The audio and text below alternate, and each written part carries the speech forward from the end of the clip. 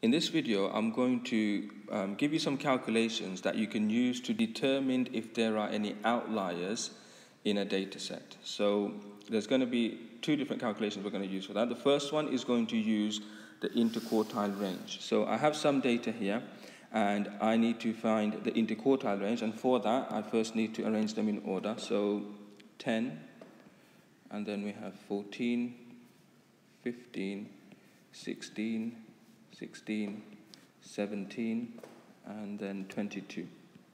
Okay, so that's my data in order. Now I have 1, 2, 3, 4, 5, 6, 7 data here. The middle one must be the fourth one. Okay, so the median is 16. And to find the position of the lower quartile, what I can do is 7 add 1 divided by 4. So that's 8 divided by 4, which is the second position. So the lower quartile is in the second position, and I have 14 in that position. Okay, so the second one, I've got 14. To find the position of the upper quartile, what I can do is 7 add 1, divide by 4, and then times by 3. So this is 8 divided by 4 is 2, 2 times 3 is 6, so it's in the sixth position. So the sixth position, I have 1, 2, 3, 4, 5, 6, 17 there. So upper quartile is 17. Now the interquartile range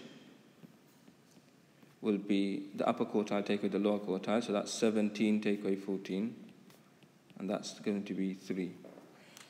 So now what I'm going to do is I'm going to use this interquartile range. I'm going to multiply it by 1.5. So in our course, to determine if there are any outliers, what we're going to do is we're going to find the IQR and multiply it by 1.5. Okay, so 1.5 times the IQR is equal to 3 times, or 1.5 times 3, and that's going to be 4.5.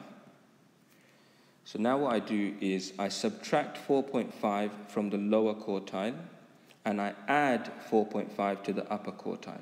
Okay, and that's going to be the range that I have.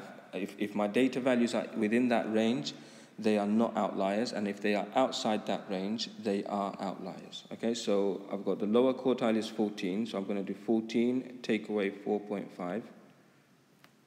That's going to give me 9.5. And my upper quartile is 17, and I'm going to add the 4.5 to that. So 17 add 4.5. And that gives me 21.5. Okay.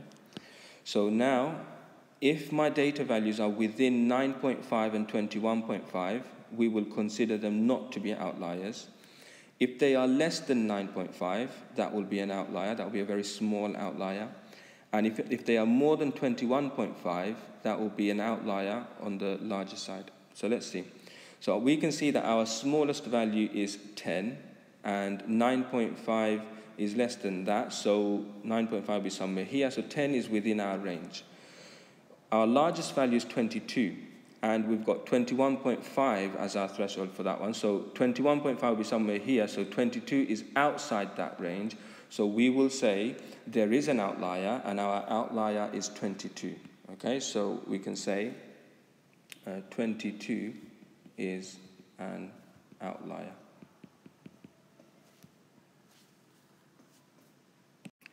There is another calculation that we could use to determine if we have outliers here. Okay, so that one uses the mean and standard deviation. Okay, so what I've done is I found the mean for this, and I can tell you that the mean is 15.71, 15.71 to 2 decimal places.